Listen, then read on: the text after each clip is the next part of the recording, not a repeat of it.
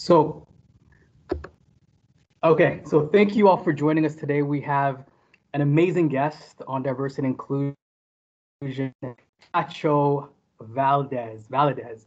So Chacho actually is the principal Backstage Capital and chief of staff to founder and managing partner Arlen.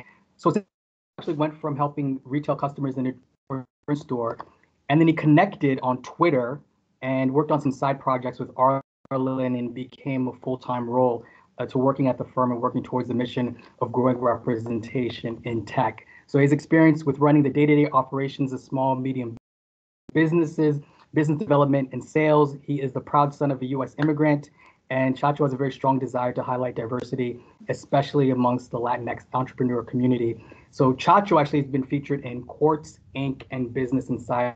So Chacho, thank you so much for making the time to come on our show today. I appreciate it. Thanks for having me.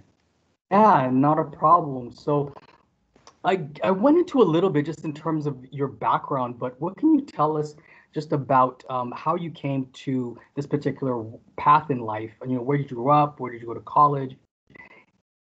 And some of the most influential things that happened to you in terms of delivering you from where you were to where you are right now.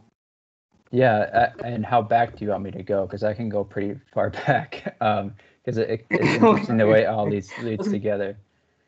Yeah, definitely. So wherever you'd like to start is fantastic. Okay, so I grew up in rural Wisconsin, which is kind of not in the middle of nowhere, U.S., but some people think it is, especially if they're from the coast. And I grew up to an immigrant dad, and growing up, what I knew about business and business building was centered around small businesses. So family farms, construction companies, landscaping companies, that type of thing. Okay. And when I was thinking about going to college, you know, when you're a child of an immigrant, you're like, okay, I could either be a doctor or a lawyer or engineer to achieve this sort of American dream that my dad came from Mexico to the U.S. to try to achieve.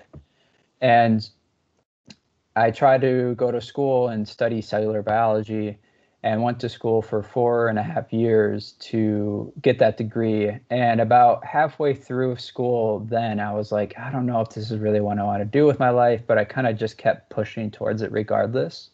And then it became more and more apparent to me that I wanted to be in business. And so I started thinking about, okay, well, what can I do in the business world versus going to medical school?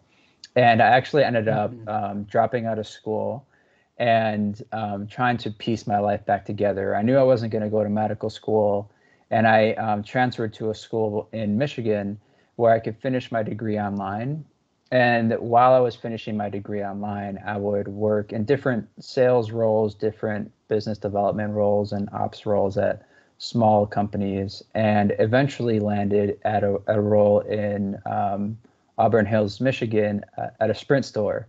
And when I joined the store, they were just looking for someone bilingual, and I speak okay Spanish. And so I was hired right away, which was great. And my thought process was I could work in a retail setting, interact with a lot of customers, and develop experience around customer support, customer success, sales, all of those types of things, communication, and while finishing my degree. And around that same time, I read this report done by Stanford called the Stanford State of Latino Entrepreneurship in the U.S. And in the report, that's where I learned about the disparity of funding going towards Latinx founders in particular. But that's sort of what set me down my journey of learning more about just underrepresentation in tech for minority entrepreneurs. And I started digging deeper and deeper into that, and realized that it's really a life calling for me to invest in underrepresented founders. And so during my free time at Sprint, I would be on Twitter interacting with founders and VCs. And that's how I came across Arlen, like you mentioned in the bio. And interacted with her, asked her for some book recommendations, and tried to add value where I could. I would send her articles that I thought she might find interesting. I would reply to some of her tweets about the NBA finals, just like anything to be in the conversation. And Yeah. over time, that turned into a part-time role, which was actually 4 years ago this month. And then Wow. later that year, Congratulations. Nice. thanks, appreciate it. Yes. Later that year turned into a full-time role. I was really fed up with my retail job at Sprint, and just decided to one day quit without really knowing what the future was for Backstage. And I texted Arlen the next day, and I'm like, hey, I quit my job at Sprint. I want to dedicate my full time to Backstage. And she's like, Nice. oh, wow, that's really serendipitous, because we want to bring you on full time, but what we're doing is really risky. And, we don't want to have you leave a job with health benefits and a 401k and all that kind of stuff. And since then, it's sort of been off to the races.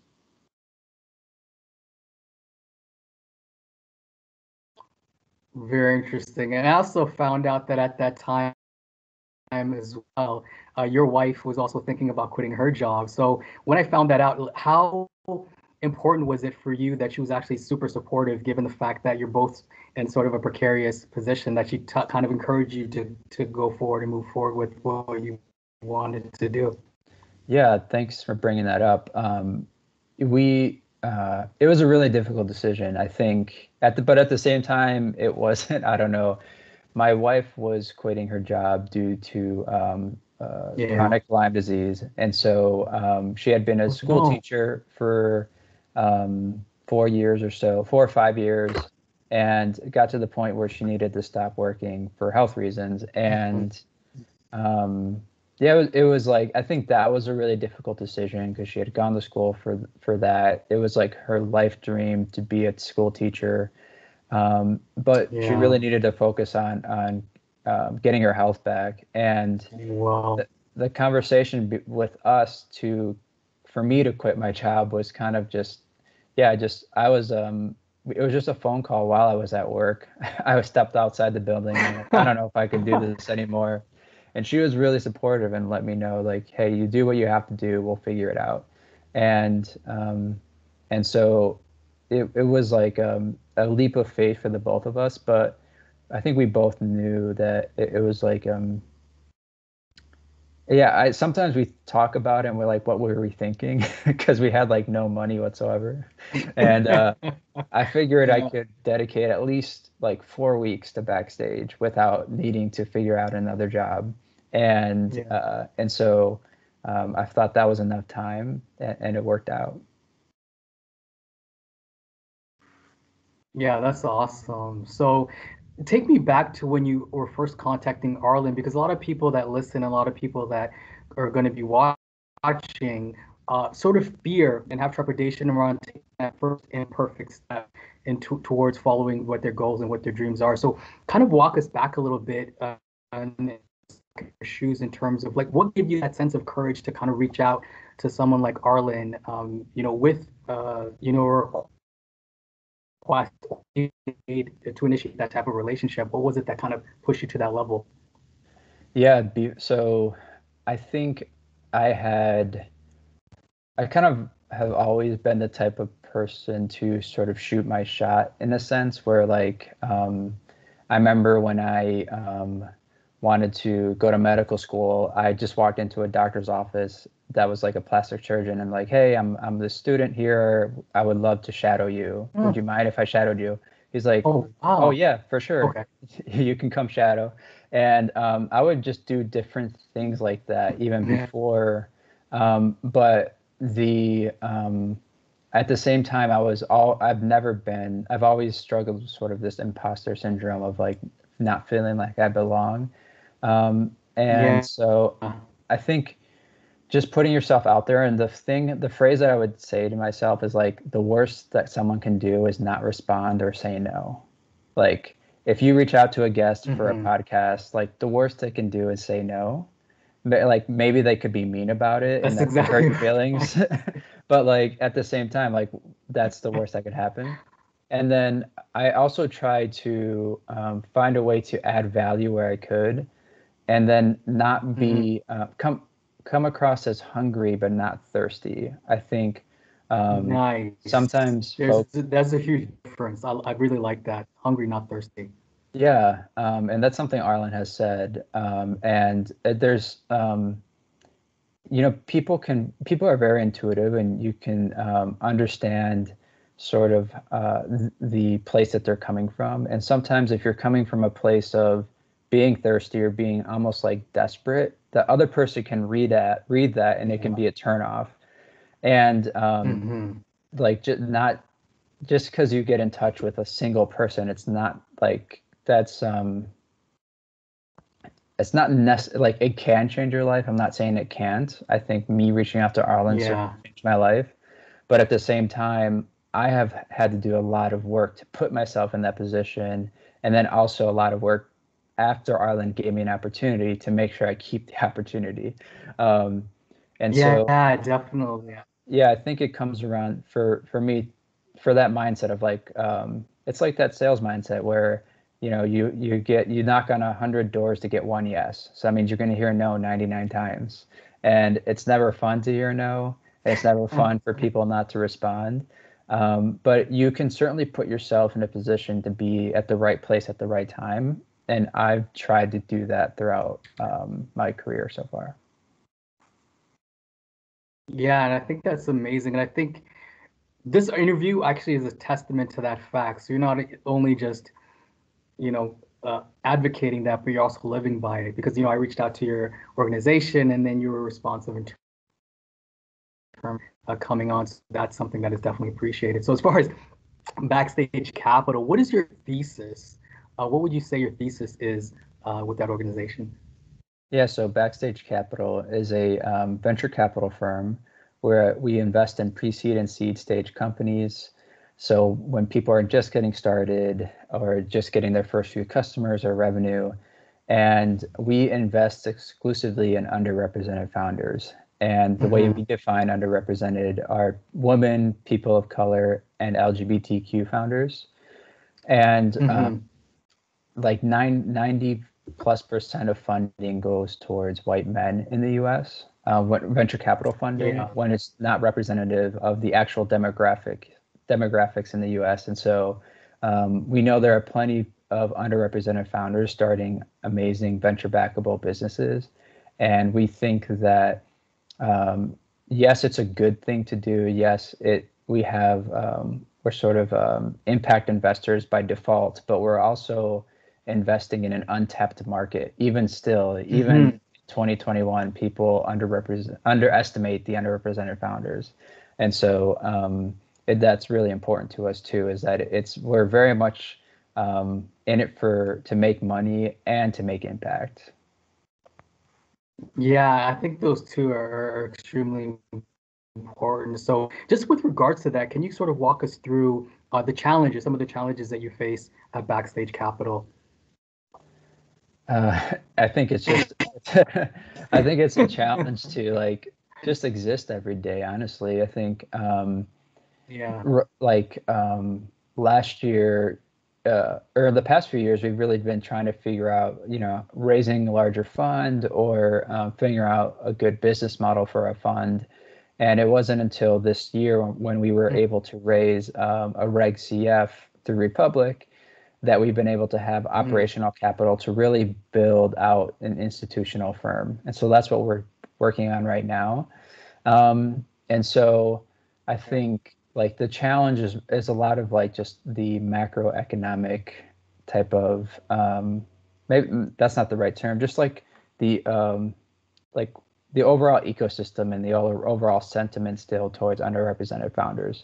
You have VCs right now who are super, super gung-ho And just with that, I'll just finish this thought. You have VCs who are very, very gung-ho on Miami right now, which is great, and I love that. And Miami is a great place and has a great tech ecosystem. But like, you see VCs who become gung-ho about Miami overnight, but then like we've been talking about underrepresented founders for years, and it's like crickets almost. even now. Yeah, I mean, and there's certainly been change, especially since I've, excuse me, joined the firm. But you know, it's still difficult, and it's still there's still a lot of work to be done. But I think if I wasn't seeing change, and if I didn't think it was going to change, and I wasn't optimistic about the future, I would be pretty. I don't know if I could do this because it's too difficult otherwise. Well, I think that's one of the things that makes the work that you do. Yeah, I think that, it's one of the things that you guys do that makes your work so impactful is the fact that you are, you're doing good and at the same time you're really helping others, accelerate and lift themselves up. And these are all individuals who are qualified to run companies. Obviously, you have a vetting process, so it's not like you're putting up people that don't deserve the attention or the support, financial support. It's just that tradition in a past interview that when you're discussing something that has no application, practical application in, let's say, another demographic person's life, then they really don't see maybe the market or the use for that particular item or that particular service or product. So I think the work that you do, the work that Harlem Capital is doing as well, I think it is extremely important. Now, with that, I heard you say something interesting on the what you actually like to do is establish a relationship with founders before actually moving forward and establishing more of I guess, a formal relationship. So can you just kind of tell us a little bit about what the thinking process is behind establishing a relationship with that particular founder in the beginning and then sort of watching them grow their company or their idea?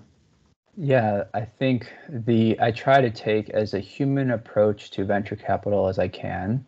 And with that comes Mm-hmm. with like getting to know the founder as a person and what they enjoy doing, what makes them tick, Mm-hmm. what they might not be good at, where they might need help, and excuse me. And so it's not uncommon for me to ask in a meeting with the founder for the first time, like, what do you like to do for fun outside of work? Mm-hmm.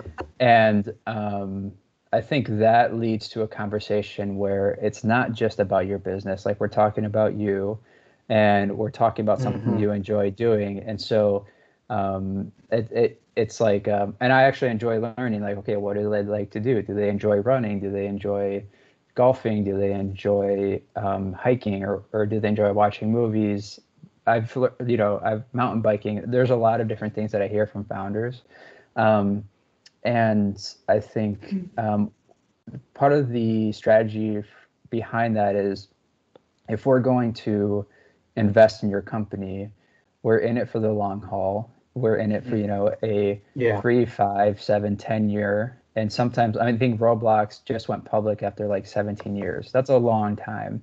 And so I want to establish like a relationship with founders early on, so that way when things do get difficult and when things like inevitably like get hard, we're one of the first people that they think of to call because they understand like, oh, Chacho at Backstage really cares about me as a person.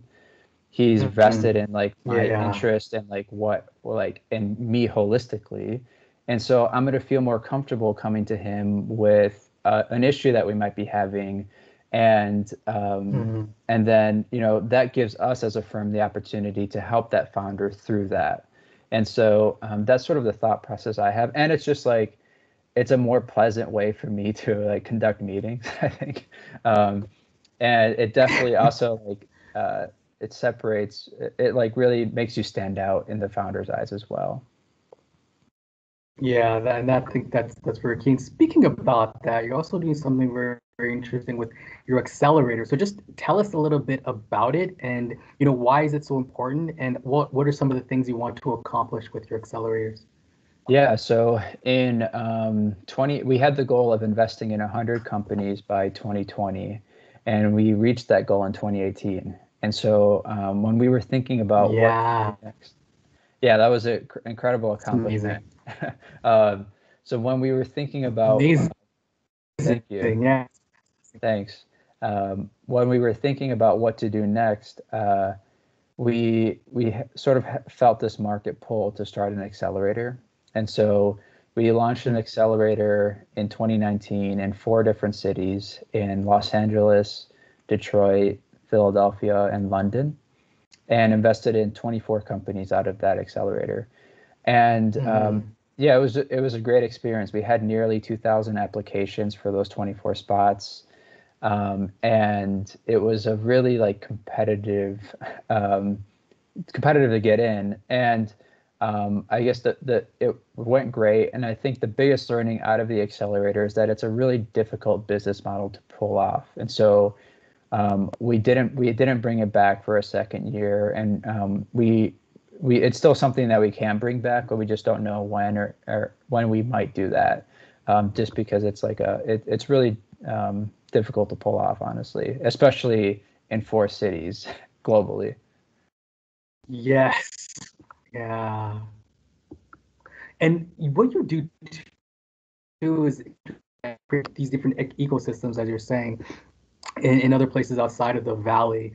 So why is that extremely important to Backstage Capital to have all these different areas that you can actually develop? Because I understand that you even work on a virtual team. You're not all essentially in the same area, that you're sort of spread out. So you have a really good feel in terms of what the local business culture is like. So why is it so important to Backstage to have this ecosystem? And then how do you see that moving forward into the future?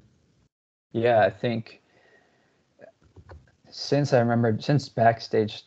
joined Backstage, I remember Arlen saying, we invest in about 2% of the companies that we see, but then we want to add as much value as we can to the other 98% of companies.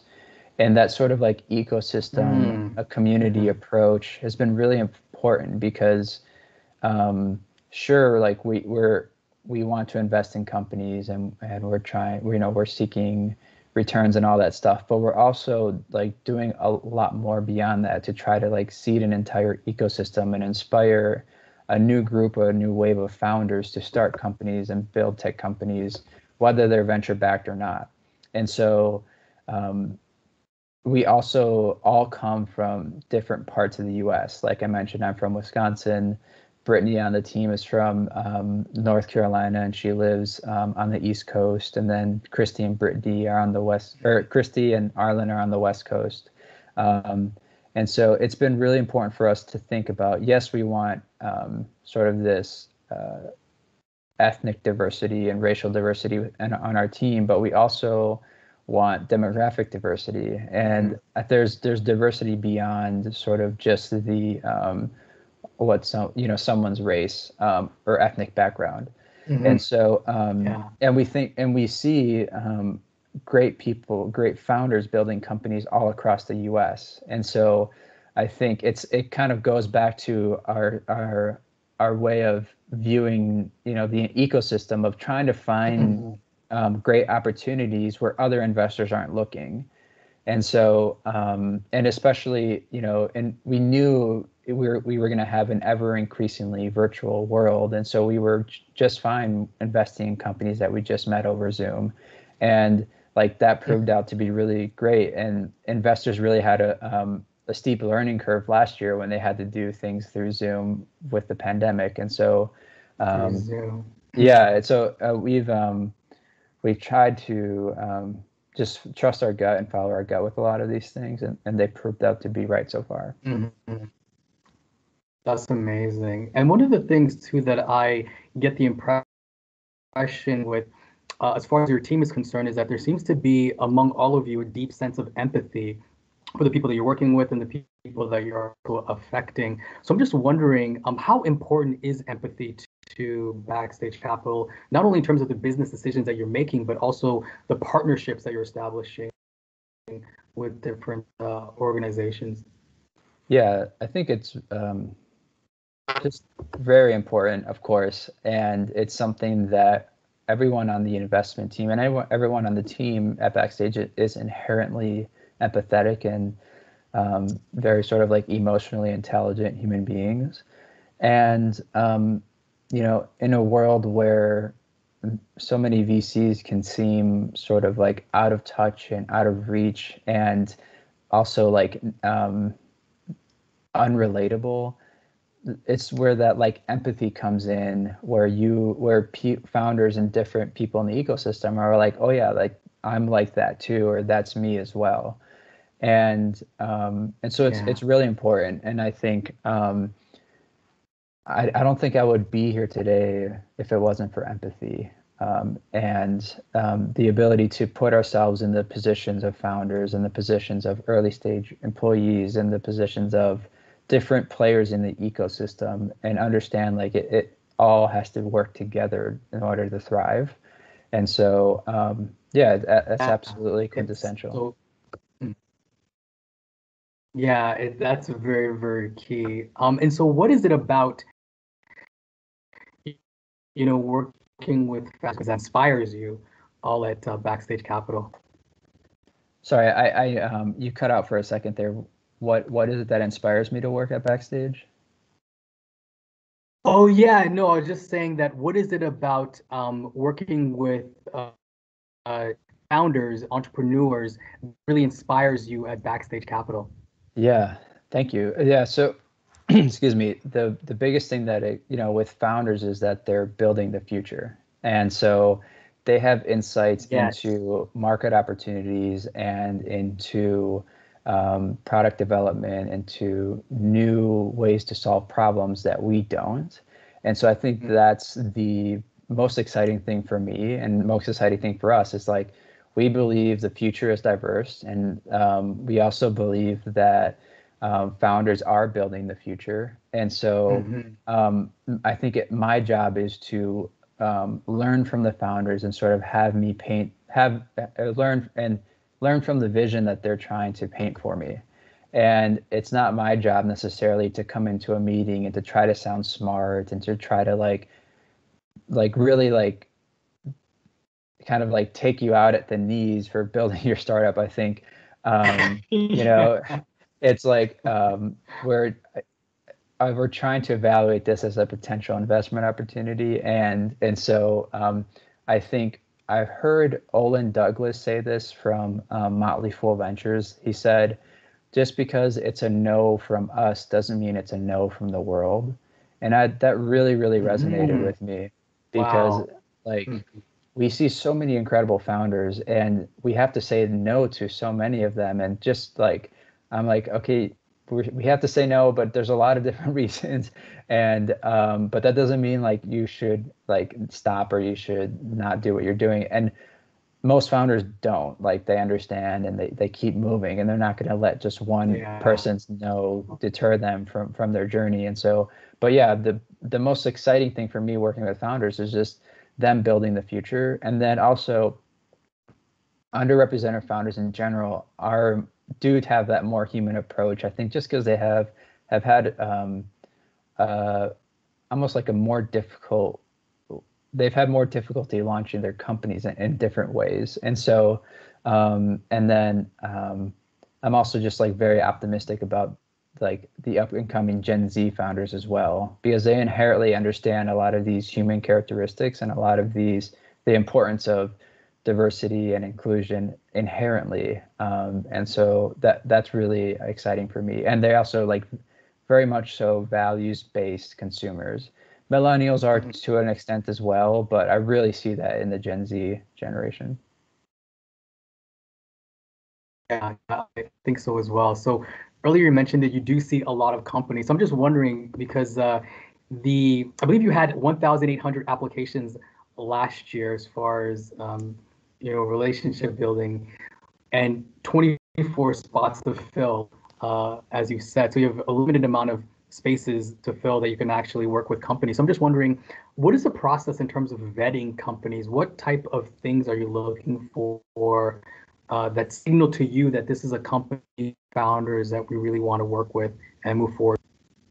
Yeah, there's a lot of different things, and I think and you hear other investors say that it's a lot more art than science, and I believe that is true. And so you're trying to understand the founder's background. How did they get to this point?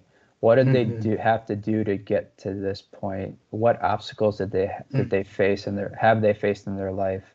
And then also, okay, they're solving a specific problem. all these founders are brilliant. And so like, why are they specifically working on this problem? They can be doing so many things. So why this? So understanding why. And we seem to be attracted to founders who are solving a pain point that they themselves have experienced, or at least have a very unique insight into that pain point. And so having sort of that unique market insight. And then we're also trying to understand different market dynamics, like how many of this type of company have we seen? Why is like now the right time to invest in this company, and like why is this the founding team to invest in to solve this specific problem? And then we also sort of like have this we try to evaluate their almost like their grit as well, like how gritty do we believe this founder is. And so those are all different types of things, including many others that we sort of are asking ourselves. And so, but there's not like there's not a very specific like metric, like if you hit X number of customers or X number of users, then we're really excited. It's more about like, what has the founder done? What do they understand about the market? And I think too, like, it's just very clear when a founder truly understands like their pain point and isn't just like starting a company just to start a company and try to raise a few $1,000,000. Yeah, well, I think that's very, very key. One of the things that you said that really interested me as well is the fact that, you're also looking for founders that move forward with their idea. And one of the things that you said that was interesting to me is that a company doesn't necessarily have to have like a lot of customers or sales or anything like that. I think you mentioned if they had spoken to a lot of people and sort of gotten a really good idea in terms of what the market wants. That's also an attribute that you look at, which I found to be very surprising, because with the VC world, and it's a type of image that get, you need to be a vetted company. You need to have all these really established relationships. You need to have sales.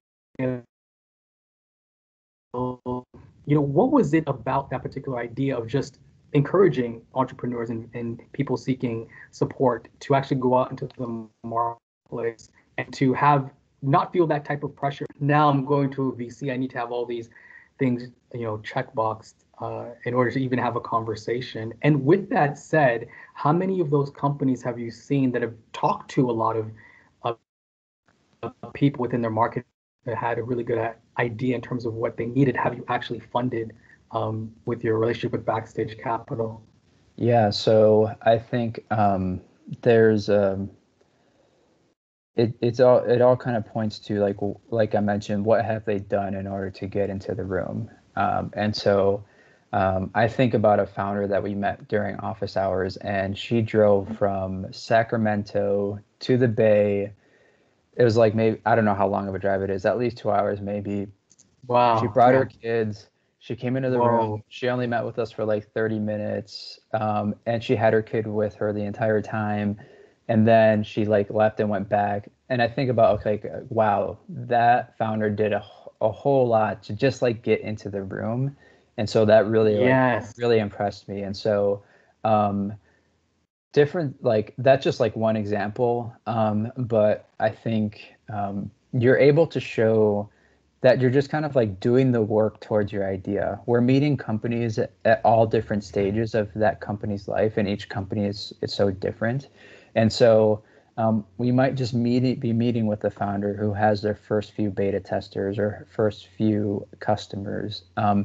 But like, what we don't want is to come to a founder and they're like, tell us some version of a story that's like, I have this great idea. This is like, they have it all written out sort of like on paper.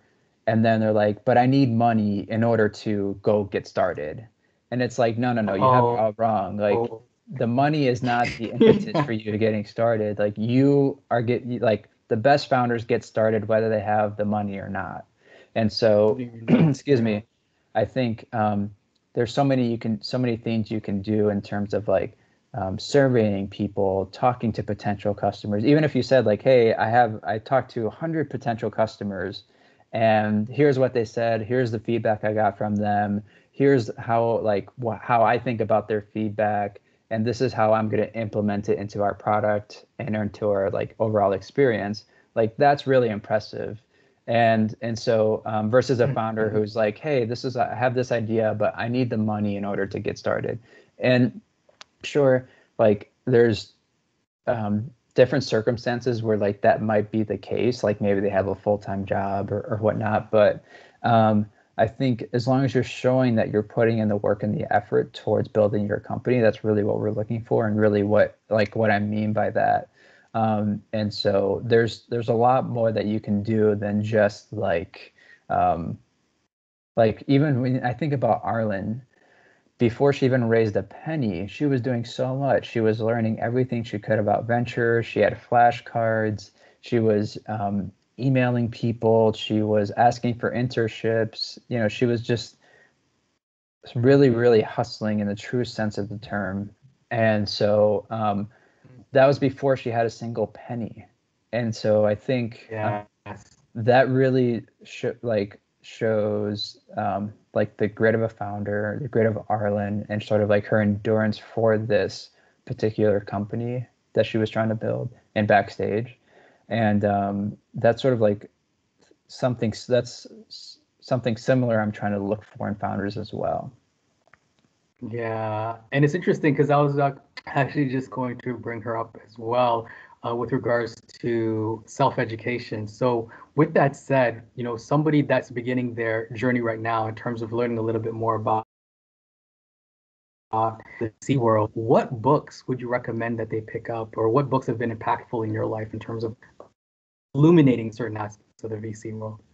Yeah, excuse me. In terms of books, Venture Deals by Brad Feld is really the one book that really sort of illuminated venture for me, in the sense of like just like learning more. It's and when I first read it, it was like completely over my head. I had no idea what all these terms and term sheets are and all this stuff. And then, but I think even before that, it was actually listening to podcasts. It was listening to Chris Sacca on Jason Calacanis' podcast.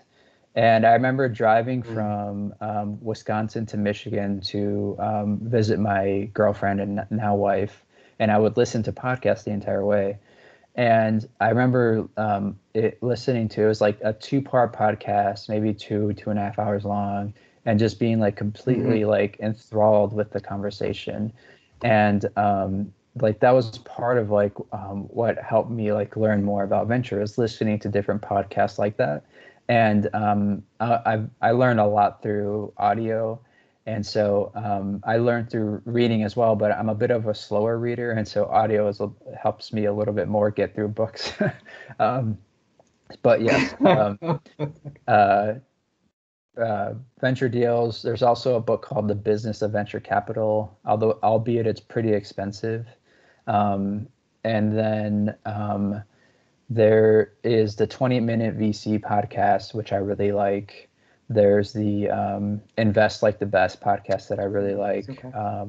And then Arlen's podcast, Your First Million, is great as well. And then other podcasts that just feature founder stories or founder journey. I just listened to a few episodes of like on Sequoia on the Acquired podcast. So usually what I'll do is I just like find a topic I'm interested in, either a firm or a person or a specific topic, like I mentioned, and just try to listen to as many things on that specific subject that I can. And that's kind of been my approach to learning so far.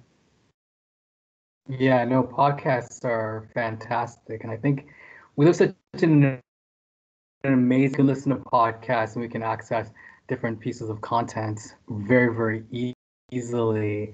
You know, with that said, Arlen said something very interesting along the lines of she doesn't see Backstage Capital in terms of operating in quarters, but in terms of decades.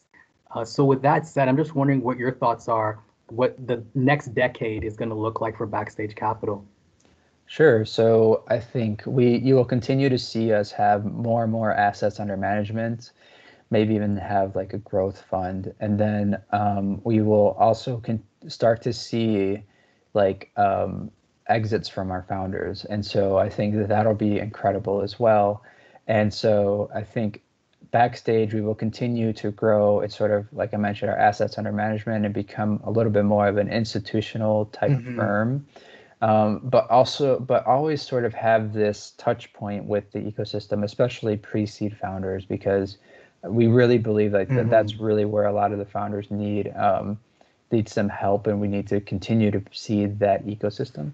But yeah, I think, man, in 10 years, it's so long, but I think about that I've been at Backstage for 4 years now. It just feels like a blur. So, but yeah, you continue to also see a lot of innovative things from Backstage that are completely different from what you see at traditional venture funds. And so I don't even know what that means, what's in store for that. But I think Arlen is truly an incredible visionary. And so I think like we'll come up with some great stuff. Yeah, and it's interesting because I saw something else too, where there's sort of this back and forth inside joke between you guys, where you kind of go back at her and say that you're eventually going to be taking over the company, and she sort of humors you and stuff. So it's very interesting the dynamic that you guys have. I saw that clip with Gary Vee, and I was thinking these guys actually have fun together. It's amazing. Yeah, I try to keep her on her toes. She said, "Yeah, my mom's gonna be driving. Get away from me." Yeah. Absolutely. I try to keep Arlen. What's interesting? Go ahead. Go ahead. No, go for it. Oh no, I was just gonna say that it's interesting because you rarely see that type of dynamic where there's sort of this really interesting give and take, and it's all based on humor, obviously, and you can tell that you guys have a very good rapport. But it seems like a very supportive environment to work in, and I love the fact that Arlen, as successful as she is, can still have these inside jokes with the people that she's working with. So yeah, we now as far as yeah, that's a joke that I say all the time, and I'll give you one quick story there, just because it's funny. We were in a team meeting, and she had a presentation that she was going to do for the entire team, and this was in person pre-COVID, and something started happening with the lights or the projector. I can't remember. And they were trying to fix it, and she was like just about to start this presentation, and then they had this issue come up, and I shot her a text, and I said, "It's all part of the plan," and then she just started bursting out laughing. So yes, it's like it's a fun joke that we have back and forth, and it's something that we try not to take ourselves too seriously. Yeah, and I think it's amazing. And one of the things too that's really interesting that you guys are doing is the backstage crowd. So I think that's something definitely very, very innovative in terms of getting people that aren't accredited to actually be in a position to invest. I think the minimum is $100. So if you could, tell a little bit more about that and why something like that is so important, to our society. Absolutely. So we launched Backstage Crowd last year after the murder of George Floyd, because we had so many people who were like, what can we do to help to support underrepresented founders? And we're like, well, one of the ways you can do that is by actually investing money in underrepresented founders. And so we started a syndicate called Backstage Crowd, where we have both accredited and non-accredited investors join. And so we have deals that go through the syndicate that are just for accredited investors per SEC regulations. And then we also have deals that go through Crowd that are for everybody and anyone who can invest. And so I think it's important for us to not just cater towards those who are already well off, who are accredited investors, but also to cater to quote unquote retail investors who are eager to learn, who are maybe just as savvy themselves as other investors, and a lot of them actually are, and give them an opportunity to invest in companies that are raising via Regulation CF, Regulation Crowdfund. And we've had several of our companies raise through a Reg CF. And so it's a good opportunity for them to participate in investing and also to learn. And I think if I think about myself 4 years ago, like I would have done anything I could to invest $100 into some companies. And one of my first investments into a company was through one of my friends, Harold at Bandwagon. He gave me $100 to invest in his company because I didn't have $100 at the time. And so like, it was a very like, that was my first like quote unquote angel investment, but it's very significant. And I'm not accredited yet, but I hope to be in the future. But, you know, I can say I'm an angel investor, I guess, because I've invested in his company. And so, yeah, I think it's important for us to not only invest in companies, but also to teach other people about how we do things and help them so that they can do it themselves and so that they can, learn along the way. Yeah, I think that education piece is extremely important. And with that said, you know, we do learn a lot just in terms of how to invest in things like that we cobble together either through self-education or sometimes. But I'm wondering what's really fundamental is actually implementing something like this in the educational system. So, you know, if it were up to you, Education Council or the government, the Department of Education came to you and said that, you know, we have this mandate now to include investing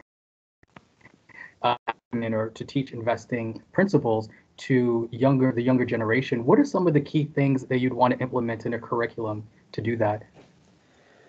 Wow, yeah, that's a good question. I think I haven't thought about it, so I'm just going off of like the top of my head. But I think I would give them an understanding of just like microeconomics and have like a clear base when it comes to microeconomics.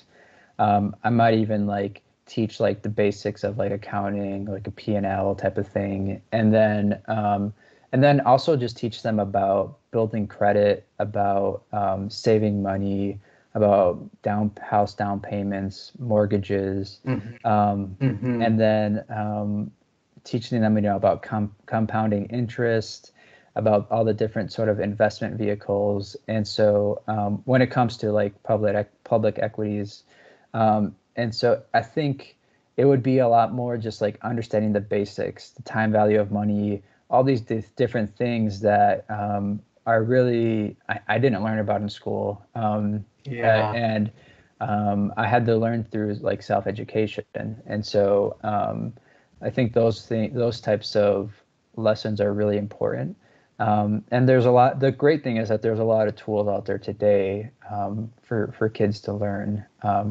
And so we have a company called Goal Setter that helps kids save towards different things that they want to buy, but also to set up savings accounts, put money into some investment vehicles, and really just learn about money in general. And so it's really important though. And something like I even think about myself, like I had no idea the importance of credit until I was maybe 24, 25 years old. And by that time, you know, I could have been building my credit since I was 18 years old, and which would have been put me in a great position, you know, by the age of 25. And so there's versus like my wife, whose dad taught her about credit and building your credit when she was like 16.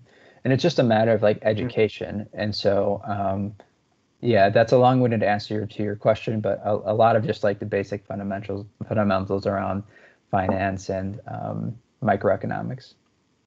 Yeah, all those points that you brought up are extremely important. So I just have a couple of more questions for you. So one of them is that Arlen on another podcast had mentioned that in her book, It's About Damn Time, which is fantastic. Everyone should definitely go out and get it. She mentioned the idea of not wanting to write a memoir where she quote unquote made it. And it kind of struck me because she's someone that's extremely successful given the trajectory of where her life has taken her. So I'm wondering how much of that sort of hunger permeates the culture of Backstage Capital, where none of you think that you've actually made it or made that amazing deal, but there's always sort of this hunger of finding the next entrepreneur, the next idea that can change the world. How prevalent is that in Backstage Capital in terms of the culture? Yeah, I think it's pretty prevalent throughout. I think, any company culture is sort of an extension of the founder. And so that's a really keen insight that you have. And it's like, it's like a good and a bad in a way, because it's good in the sense of constantly striving and constantly pushing and constantly trying to better yourself. That's great. But then in the bad, it can kind of feel like, okay, am I doing enough? I feel like I'm not doing enough. I feel like I could be doing more. And some of those things could be true, but there has to be some of like that self-compassion at the same time, where you're like, okay, like we just raised $5 million. Like that's a big deal. That's huge. That's huge, incredible. Yeah. But then but at the same time, okay, we've done that. Now it's time to like execute. We're constantly like on this sort of like execution mode.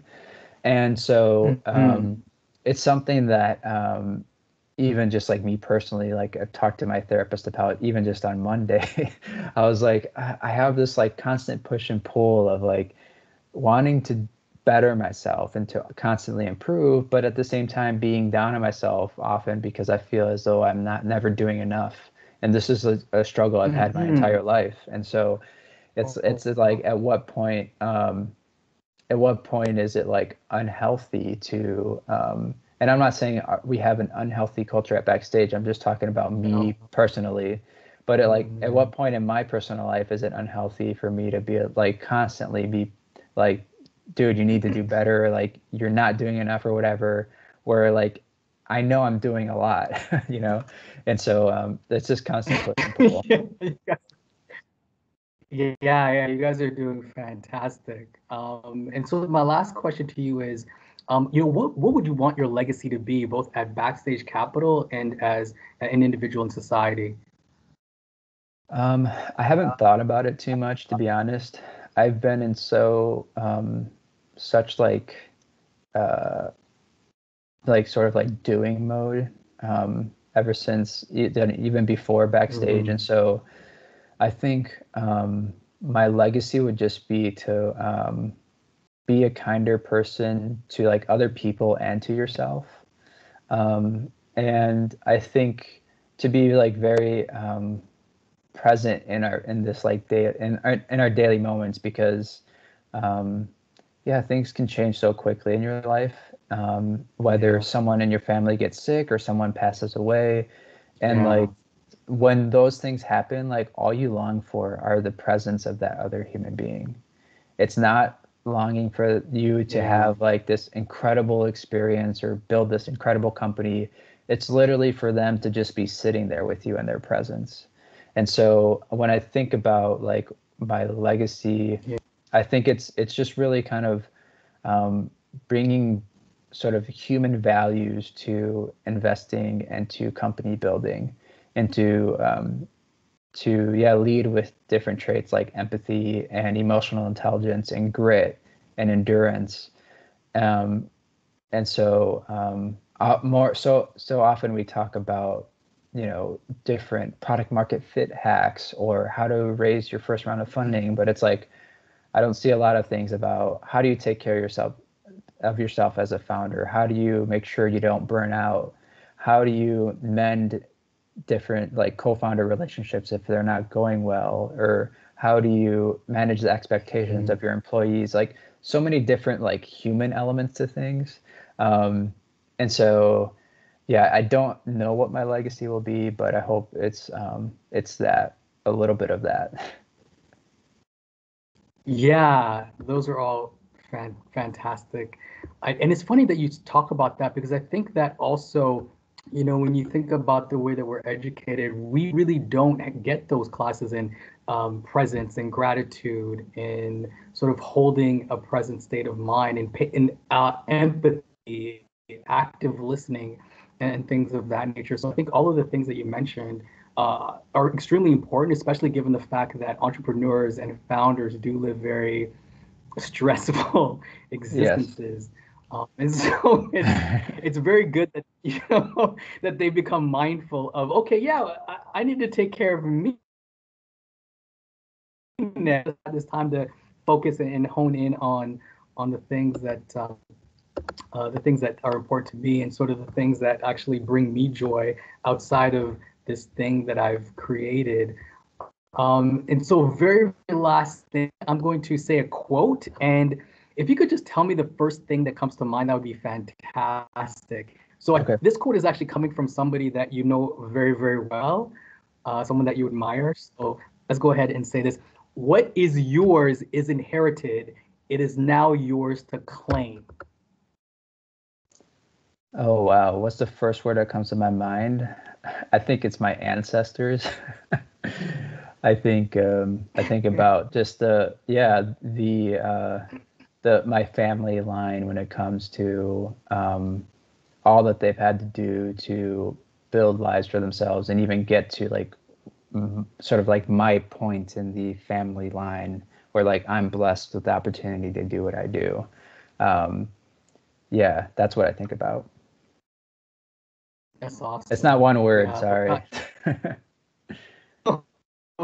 but it's coming from a very inspirational place, so I think it deserves more than one word. But no, Chacho, thank you so much for coming on the show. I know that you are extremely busy, so thank you. Appreciate it. Absolutely. Thanks for having me. It's been a pleasure. Our pleasure.